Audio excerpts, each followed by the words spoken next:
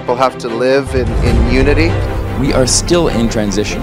Civil society has been decimated. Of course, we rely on media. And I think the government has not done enough. The international community has failed to respond. No place in the world is perfect.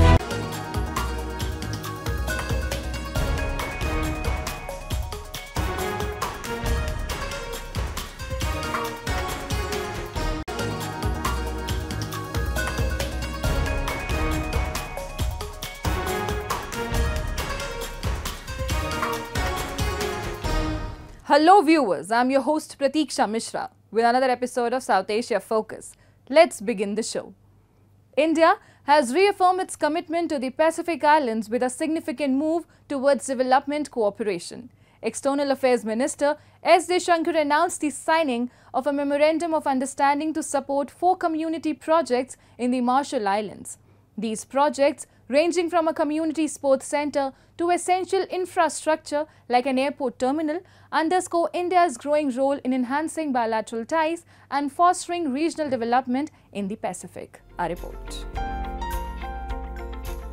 India's External Affairs Minister S. Jaishankar unveiled the signing of a Memorandum of Understanding to finance 4 community development projects in the Marshall Islands.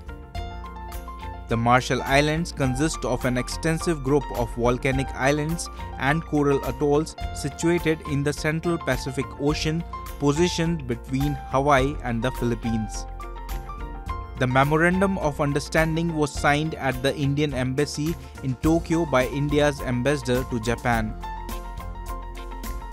Addressing the ceremony, Jaishankar emphasized the enduring partnership between India and the Marshall Islands, underscoring the deepening bilateral relations facilitated by the Forum for Indo-Pacific Islands Cooperation. The MOU signifies a significant milestone in strengthening bilateral relationship between India and the Marshall Islands within the FIPIC framework. India's pledge to advance critical infrastructure projects in the Marshall Islands represents a pivotal effort in bolstering bilateral ties and promoting regional development. This initiative underscores India's expanding influence in the Pacific region. We consider it our responsibility to support the Pacific Islands in the quest for sustainable development. Climate change, natural disasters, poverty alleviation and healthcare are common challenges that we need to address together. And India is privileged to be a partner of the Pacific Islands in that regard. We believe that today's MOU will enable the implementation of 4 community development projects. I am glad that these projects cover areas including a community sports center in Ailuk Atoll, airport terminal on Mejit Island, community centers at the Arno and Botier atolls. India's involvement in the Marshall Islands is integral to its wider strategy of enhancing relations with Pacific Island nations. This effort is in line with India's Act East policy, which focuses on strengthening economic and strategic partnerships across the Asia-Pacific region.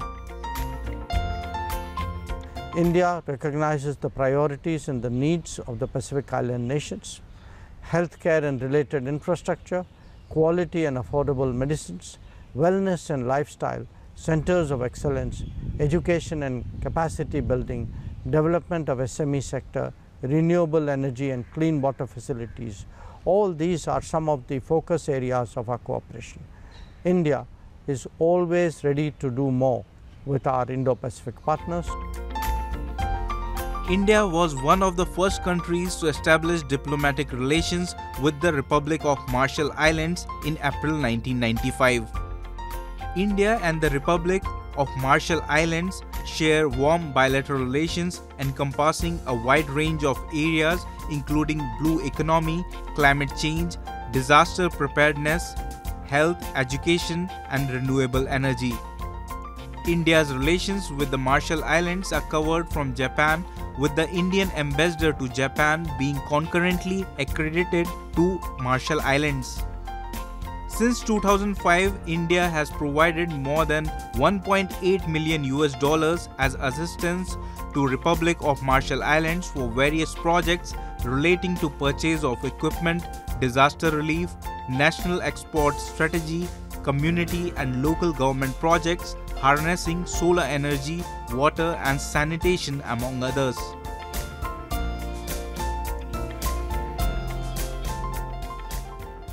Moving on.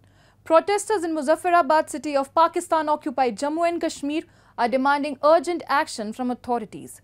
They are calling for the widening of a crucial road, citing severe traffic congestion and deteriorating conditions.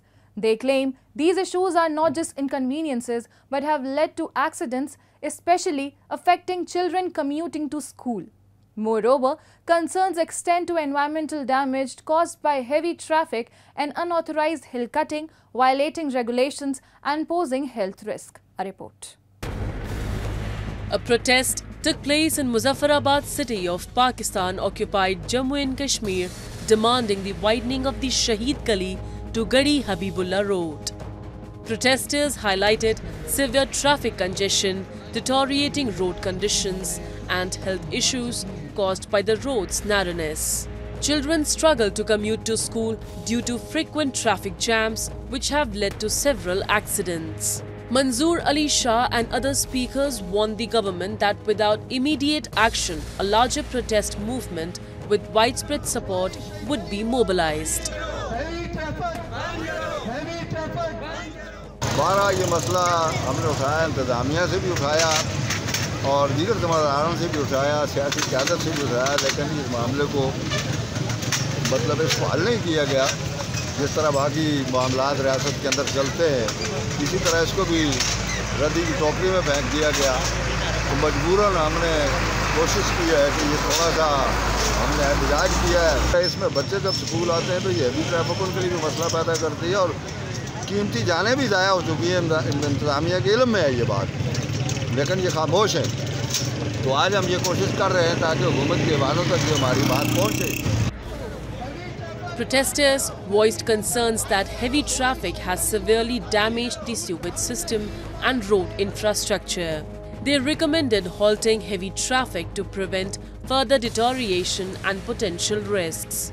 Additionally, they noted that some individuals are using machinery to cut into hills or mountains, violating Supreme Court guidelines. This activity pollutes the environment and poses health risks by disrupting natural habitats and ecosystems. और इसके ऊपर जो heavy traffic चलती है, जिसकी वजह से बारहा इसकी सेवरेज भी तबाह हो गई है और रोड भी तबाह हो गई है। इस हैवी ट्रैफिक को बंद किया जाए और सुप्रीम कोर्ट ने जो अहकामात दिए हुए हैं वो ये है कि ये जो शवाई नाला है यहाँ से सिर्फ लूज़ मटीरियल को उठाया जाए, लेकिन कुछ लोग जो है मशीनें लगा के जो पहाड़ों की कटिंग कर रहे हैं इसको भी बंद कर होना चाहिए, जिससे मालियाती आलूदगी फैल रही है और लोगों के अंदर जो बीमारियाँ हैं वो फैल रही हैं। The worsening infrastructure in Pakistan-occupied Jammu and Kashmir affects disaster preparedness and response. In a region prone to earthquakes and landslides, robust infrastructure is crucial for effective evacuation and relief efforts. However, inadequate infrastructure and poor roads complicate emergency response, increasing community vulnerability during crisis. Let's now move to Nepal, where KP Sharma Oli took oath as Prime Minister amidst the country's fifth leadership change in as many years. Leading the moderate Communist Party of Nepal, UML, Oli aims to foster stability crucial for economic growth and job creation. His appointment follows the removal of predecessor Pushpa Kamal Dahal, who failed to secure parliamentary confidence after a tumultuous tenure. Nepal, since abolishing its monarchy in 2008, has witnessed frequent shifts in government, now seeing its 14th under Oli's leadership. Take a look. KP Sharma Oli, a seasoned communist leader, was sworn in as Nepal's Prime Minister on 15th July, marking the fifth change in leadership in as many years. His inauguration aims to stabilize Nepal's volatile political landscape, essential for attracting investments and generating employment in the economically challenged Himalayan nation. President Ramchandra Podel administered the oath to Oli, who leads the moderate Communist Party of Nepal. His appointment follows the ousting of his predecessor Pushpakamal Dahal, who lost a parliamentary vote of confidence after a tumultuous 20-month tenure. Since abolishing its 239-year-old monarchy in 2008, Nepal has grappled with political instability, witnessing the formation of its 14th government under Oli's leadership. Oli, a former prime minister twice over, secured a majority through a coalition with the centrist Nepali Congress after his party withdrew support from Dahal. Dahal, a former Maoist rebel leader, failed to muster the required 138 votes in the 275-member parliament to stay in power. With 63 lawmakers supporting him, 194 opposing and 1 abstaining, his bid for confidence was decisively rejected by Parliament Speaker Dev Raj Gimre. सम्माननीय प्रधानमन्त्री पुष्पकमल दाहाल प्रचण्डले प्रतिनिधि सभाबाट विश्वासको मत प्राप्त गर्न राख्नुभएको प्रस्ताव अस्वीकृत भएको घोषणा गर्दछु। The political instability in Nepal often arises from coalition governments formed with multiple parties, leading to frequent disagreements and shifts in political alliances. Nepal is diverse ethnically, culturally, and regionally, which contributes to political fragmentation. Different ethnic groups and regions often have distinct political aspirations and grievances, leading to tensions and instability. Nepal adopted a new constitution in 2015, transitioning from a unitary to a federal system. However, issues related to the implementation of federalism, resource allocation, and power sharing between the central and provincial governments have been contentious, contributing to political instability. Time now for Asia This Week, the stories from across the continent.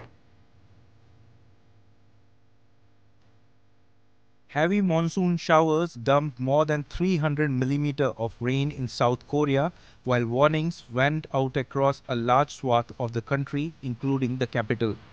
Footage released by the Gyeonggi Fire Service showed rescue workers on an inflatable boat evacuating residents from flooded areas in Paju near inter-Korean border. Meanwhile, residents in Seoul expressed worry about climate change causing the recent unpredictable and extreme weather. 일상생활에서는 미리 준비하거나 일기에 부족해도 아무 소용이 없고 내 예감도 아무 소용이 없는 그런 날씨와 그런 기후 변화의 위협을 훨씬 더 피부로 와닿게 느끼고 있는 것 같습니다. Although July brings annual monsoon rain, the summer months in recent years have seen weather extremes that President Yoon Suk Yeol has said should be anticipated as a result of climate change.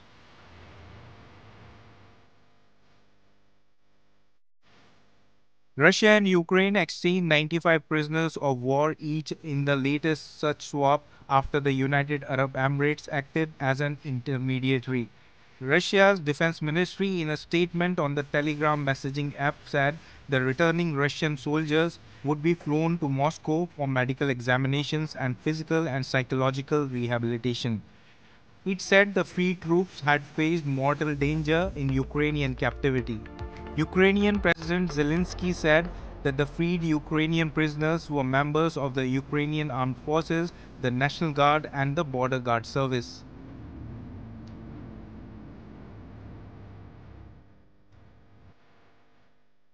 Indian Navy rescued at least 9 of the 16-member crew of Comoros-flagged oil tanker that capsized off Oman on July 15 have been rescued, while one was found dead. Those rescued by the Indian Navy's warship INS Teg so far include 8 Indians, 1 Sri Lankan, said a spokesperson of the Indian Navy, which is helping with search and rescue operations. The Prestige Falcon, a 117-meter oil product tanker, was heading to the Yemeni port of Aden.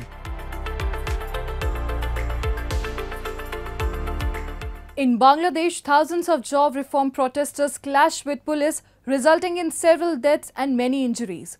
The clashes were triggered by protests against public sector job quotas, which reserve 30% of jobs for family members of 1971 War of Independence fighters. Police used tear gas and rubber bullets to disperse the students, causing dozens of injuries, including several journalists. A report. Thousands of job reform protesters in Bangladesh clashed with police following violent confrontations that left several people dead and many injured. Police fired tear gas and rubber bullets to disperse students protesting against public sector job quotas, which include a 30% reservation for family members of those who fought in the 1971 War of Independence from Pakistan. The clashes resulted in dozens of injuries, including at least 6 journalists. The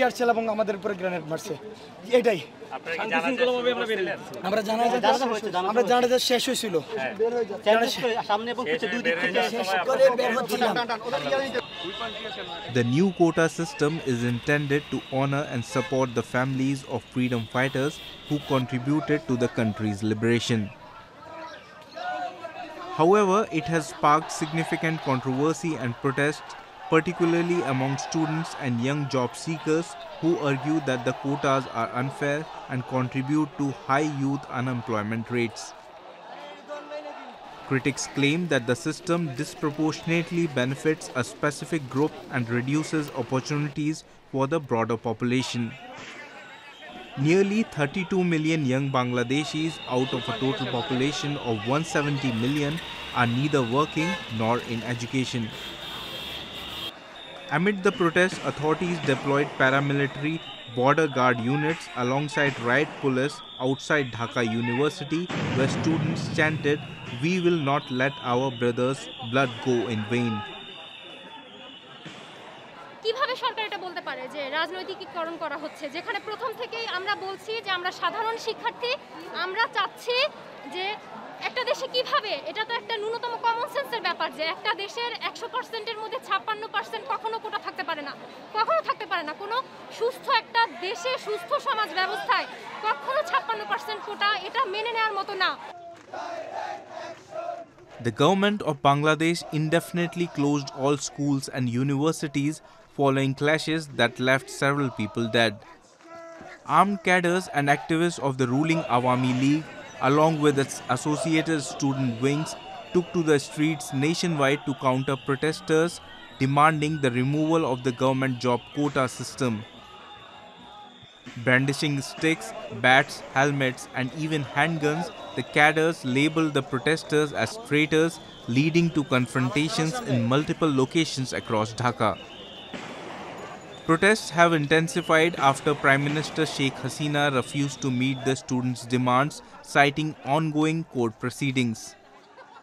Since July 14, her party supporters have gathered and confronted the demonstrators who had blocked major thoroughfares in Dhaka, demanding a revision of the government job quota system. Devotees gathered for the Bahuda Yatra in India's city of Puri as deities returned to the Jagannath temple, marking the conclusion of this sacred festival. The Bahuda Yatra, or Return Car Festival, is a spectacle of devotion as thousands of devotees come together to pull the chariots of Lord Jagannath, Devi Subhadra and Lord Balbhadra. The deities departed the Jagannath temple on July 7th, travelling to the Gundicha temple, their revered birthplace. After spending a week there, they made their return journey, celebrated as the Bahuda Yatra. Take a look. Thousands of devotees gathered to pull the chariots of the sibling deities Lord Jagannath, Devi Subhadra and Lord Balbhadra during the Bahuda Yatra, or the Return Car Festival in Jagannath Puri. The deities had departed from the Jagannath temple on July 7th for the Rath Yatra, travelling to the Gundicha temple, which is revered as their birthplace. After spending a week at the Gundicha temple, the deities made their return journey to the Jagannath temple. This entire pilgrimage is celebrated as the Bahuda Yatra. The annual Rath Yatra or the Chariot Festival begins with the Snan Yatra, a bathing ceremony where the deities are bathed with 108 pots of water. Following this, the deities remain in seclusion for about 2 weeks. आज ज्येष्ठ पूर्णिमा में भगवान श्री जगन्नाथ महाप्रभु रत्न सिंहासन छोड़ करके महार में दरवाजे मंदिर के प्रांगण में जो स्नान मंडप है, इस स्नान मंडप में आकर बैठ गए। क्यों ना, जैसे जिस जाति धर्म निर्विशेष में जो भी आए, क्रिश्चियन हो, मुसलमान हो, बहाई हो, जो भी हो, कुछ हो, सब लोग भगवान को चर्म चक्षु में आज दर्शन कर पाएंगे मंदिर बाहर में खड़े होकर। During the Rath Yatra, Lord Jagannath, Lord Balbhadra and Devi Subhadra are taken out in a grand procession on chariots over 40 feet high, travelling to the Gundicha temple. They stay there for 9 days before making their return journey, known as the Bahuda Yatra, to their main temple in Puri.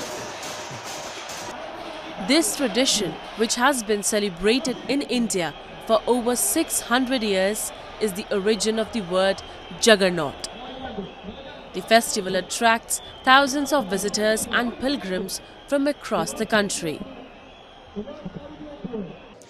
The Rath Yatra or the car festival, popularly known in English, is not merely a festival, it is a sentiment. It is not just a sentiment for 4.5 crore Odias, but for all Hindus worldwide.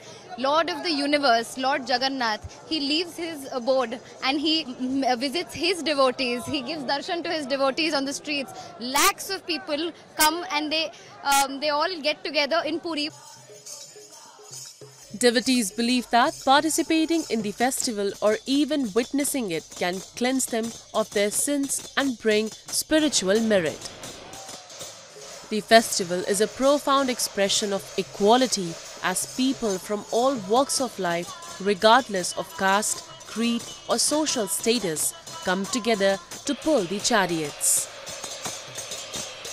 This act of collective devotion signifies unity and communal harmony. The Rath Yatra is a vital part of India's cultural heritage. It showcases the rich traditions, rituals and craftsmanship of the region, particularly in the construction and decoration of the massive chariots. Beyond its religious significance, the Rath Yatra is also a time of great celebration featuring music, dance and various cultural performances. It is a vibrant and joyous occasion that brings communities together in celebration. The Rath Yatra holds deep religious and cultural significance in Hinduism. And with that, we come to the end of this week's episode. See you next week. Goodbye and take care.